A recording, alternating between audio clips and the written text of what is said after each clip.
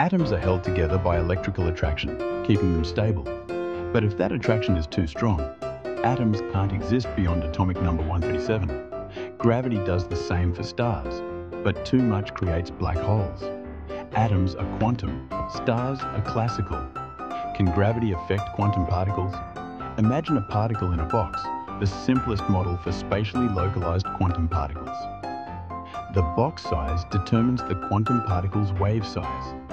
To find kinetic energy, we solve the relativistic but Schrödinger-like Grave de Peralta's equation. We simulate interactions with gravitational potential energy. The particle's total energy is kinetic plus potential energy. The stable size is where total energy is minimized. We found that a quantum particle's wave collapses if its mass exceeds the Planck mass. This explains why atoms are quantum, but rockets and stars are classical.